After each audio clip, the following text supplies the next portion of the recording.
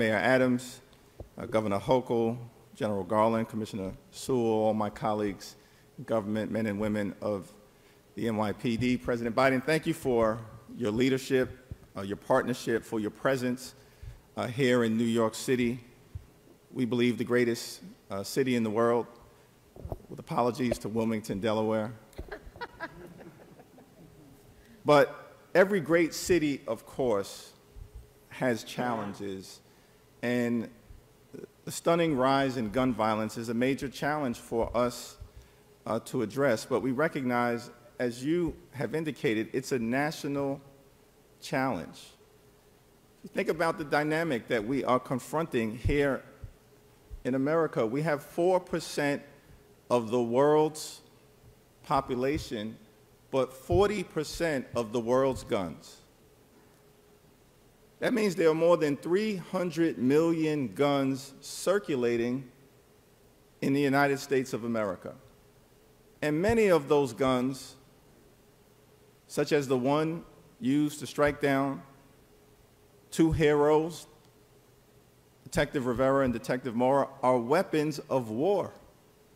They're not used to hunt deer, they're used to hunt human beings. That's not acceptable. Many of those guns too easily fall into the hands of violent individuals in far too many communities, such as many that I represent in central Brooklyn and across America. That's not acceptable, and far too many of those guns are illegally trafficked from other places into this great metropolis. That's not acceptable.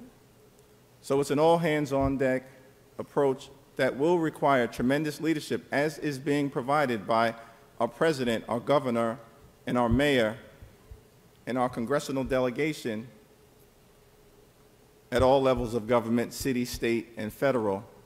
And the congressional delegation in the House, Representatives Velasquez, Nadler, Espaillat, Meng, Swazi, and others, we stand ready to partner with you to get done what needs to happen to deal with this gun violence scourge with the fierce urgency of now, to make sure that we balance the interests of public safety and that important American principle of liberty and justice for all, and invest in communities that have traditionally been left behind to create opportunity in every single zip code. A tough moment for us in the city, but we're a resilient community, a resilient city, a resilient country. You can knock us down, but never knock us out, and together we will get this done. Thank you for your leadership, Mr. President. I now yield to my good friend, whose district we are in, here in Lower Manhattan, Congresswoman Nydia Velasquez.